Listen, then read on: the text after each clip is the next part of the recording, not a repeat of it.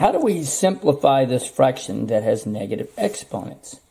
Welcome to Moo Moo Math and Science. In this video, I'd like to simplify using negative exponents. And then we have another one where we're going to use the product rule in order to simplify this.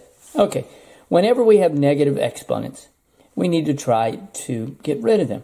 And we can do this by changing the sign and moving it from the top of the fraction to the bottom, and this will move from the bottom to the top. So let's go ahead and do that. Let's move the 10 over here, and we're going to change this to a positive 1 and move it to the bottom.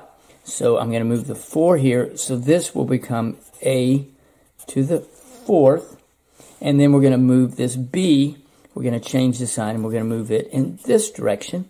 So now we have a 1 there for the b, so it's going to become b to the 3rd, okay, because we have 1 plus 2. Now, what can we do from here? Well, we then can reduce this fraction by dividing by 2. 2 goes into 10. We'll divide each by 2. 2 goes into 10 5 times. We're going to keep the b to the 3rd. And then 2 goes into 4 2 times. And we have a to the 4th. So there's our first example with negative exponents. Let's now, okay, in this example, we're going to deal with negative exponents. And also, we're going to apply the product rule that states that the bases are the same. Then you multiply the bases and add the exponents. So let's get started. We have 3ab times 4ab also. Okay, the 3 and the 4 are the coefficients, so we're going to go ahead and multiply them. So that gives us 12. We're now going to, we would multiply the bases, but we have an a, so we're going to add the exponents. Okay, and a 2 minus 1 is 1.